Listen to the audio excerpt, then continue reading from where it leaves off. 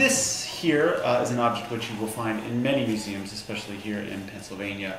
We call them flax hatchels, or sometimes flax combs or hackles. They were a device used in the early days of America to turn the plant, flax, into the fabric, linen. You would take the long strands, the long stems of the plant, and pull them through this flax hatchel.